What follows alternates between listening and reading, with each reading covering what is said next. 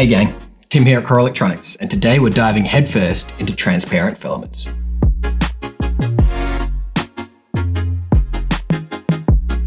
So this will explore which filaments give the best results to create see-through components, and outline different slicer and printing settings to improve translucency results.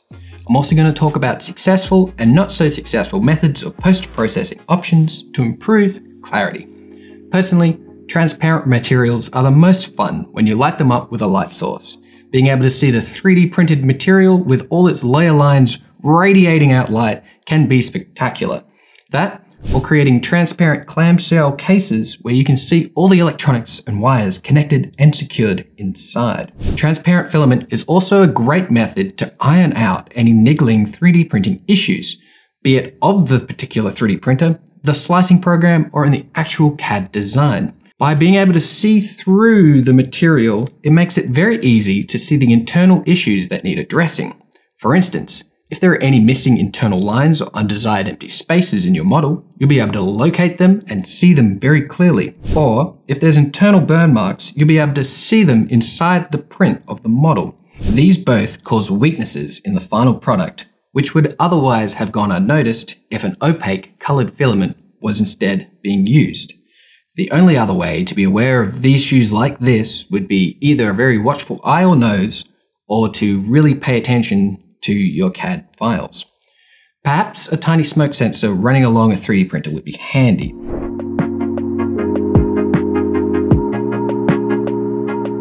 Naturally, choose materials which allow light to travel through it. This is to get the best transparency results.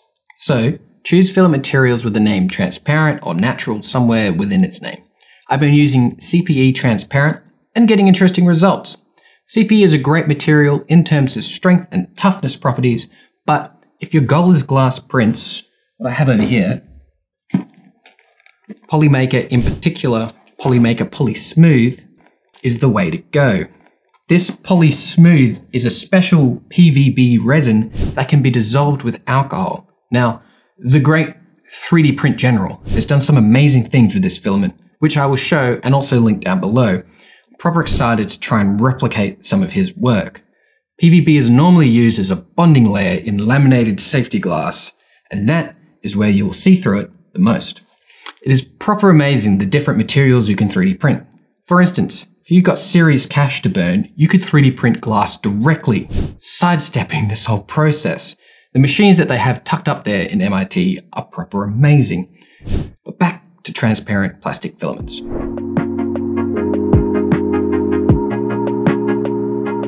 So, if you're using fresh transparent filament of some description and get the settings right, you'll end up with a translucent milky material similar to this. They definitely let light through, but it would be a stretch to call it transparent or glass at this stage. It is the post-processing that takes these parts to a higher level of transparency. Dedicated post-processing can get these kind of components to the level of glass. Now, let me state, air bubbles and layer lines. These are the two main enemies to clear and transparent 3D printed parts. Air bubbles give an opportunity to bounce light around inside the material, and layer lines effectively act as lenses which also bounce the light around inside them. I'll throw an image up to help visualize this. So the slicing program that I'll be using is Cura, but any slicing program worth its salt will have similar settings named something similar. There is a video on Ultimaker Cura as an overview guide for makers, which is a great reference point if this is your first time encountering Cura and you want to hit the ground running. I'm going to put a link of it down in the description. Now, put simply, Ultimaker Cura is a software which allows you to turn the computer files of your design into a recipe for the 3D printer to follow. It is available online and is completely free, and it's a software used by over 1 million users worldwide. Let's jump into Cura and I'll show you exactly what I do. First and foremost, general settings. We're going to print really slowly. So go into that print speed.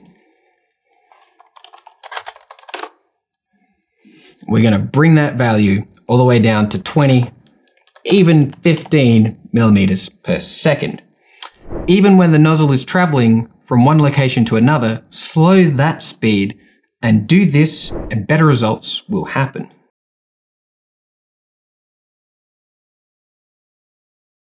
Next, we're going to increase the flow rate of the material coming out of the nozzle.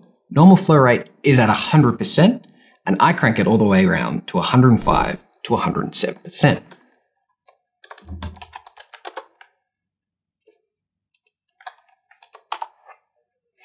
I have even heard of people pushing it to 115%.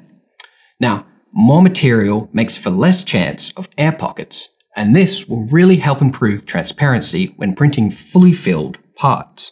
Now, you want to increase the extruder nozzle temperature by around 5 degrees.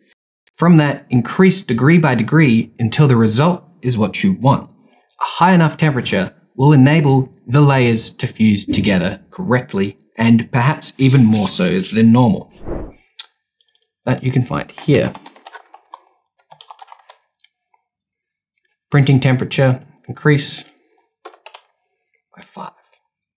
Next, when printing parts, if they can be hollow, make them hollow. Otherwise, use a very low infill percentage, like 5%. That's what I did for this Buddha over here. Also, take advantage of a mirror-like finish that a properly calibrated and dialed-in print platform can achieve. This will make the bed surface lines less visible, as you can see on this T-Rex. An absolute modern motif of 3D printing.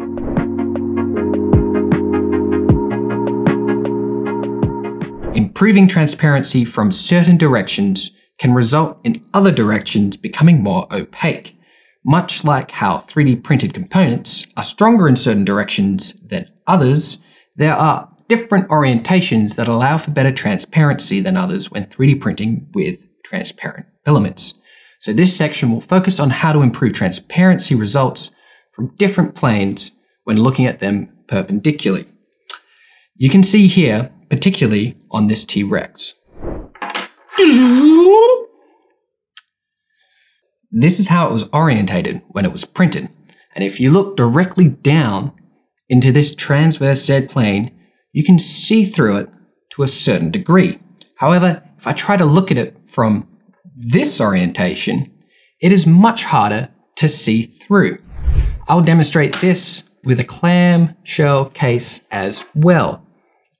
This over here, you can see quite clearly through this way. However, in this orientation, it is very milky and not transparent.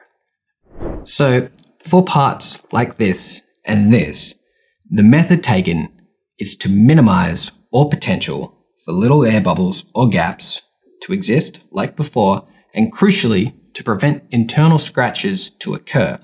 So let us jump back into Cura. So the previous settings still apply, but for this particular scenario, I always use a fine layer height, or something like 0.1 millimeter. This is to ensure no gaps are left in corners where a thicker line would not be able to get to. The next setting I change is combing mode. I set combing mode to off. By setting combing mode to off, I stop it from traveling inside already printed areas, and this prevents scratches on this transverse plane surface. The next setting I look at is Z-hop whenever retracting. This is a checkbox which will prevent the nozzle from scratching across the transverse plane surface whenever possible. So Z-hop whenever retracting, and I also increase that Z-hop amount. I do this over here to about 4 millimeters. This means when there is no choice but for the nozzle to travel across the printed part, it will lift itself up and avoid scratching that transverse plane surface that we're trying to keep really nice. Now, all of these settings, particularly increasing the material flow and nozzle temperature, can cause stringing as the nozzle leaks during travel. So you will need to spend some time tinkering with retraction settings.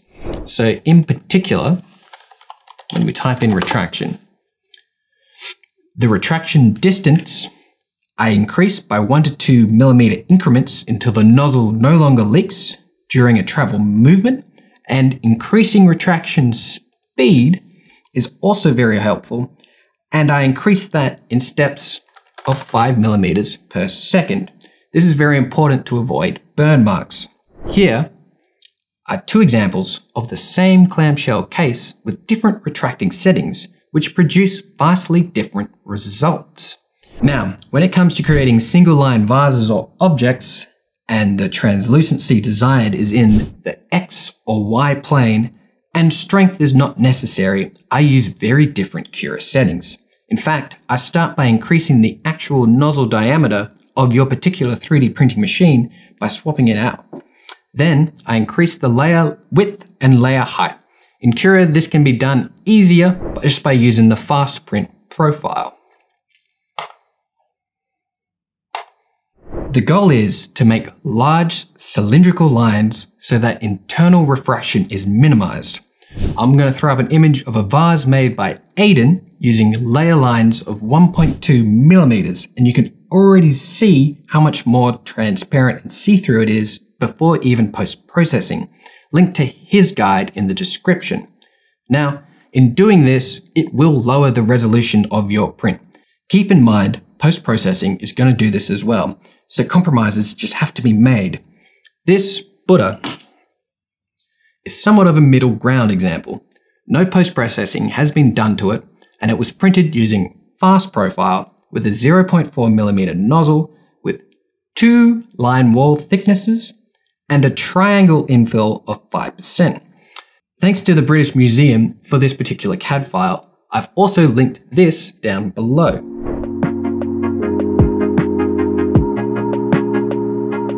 ABS materials, you can use acetone to smooth out layers, and this will improve transparency. With the Polysmooth PVB material, you can instead use alcohol to smooth out those layers. A spray or mist bottle is the best way to apply these solvents. Spray once every couple of days for almost 2 weeks, and the longer you take doing this, the better your result will be. When you do spray it, make sure not to touch the model until it's completely dry, unless you want your fingerprints to be all over your subject. I want beautiful glass prints, so I'm experimenting currently with this. I also had an idea with CPE, as it is a very strong material, so I thought, why not sand and buff it? Making sure to use that buff wax material, I whipped out the Dremel and a plastic buffing kit. This is the particular Dremel I used.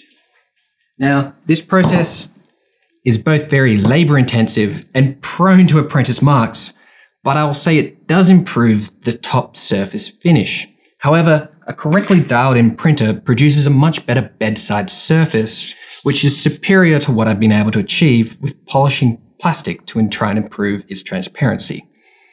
I can demonstrate this best with the T-Rex. What you can see right here on this side is the area on the head where I buffed it.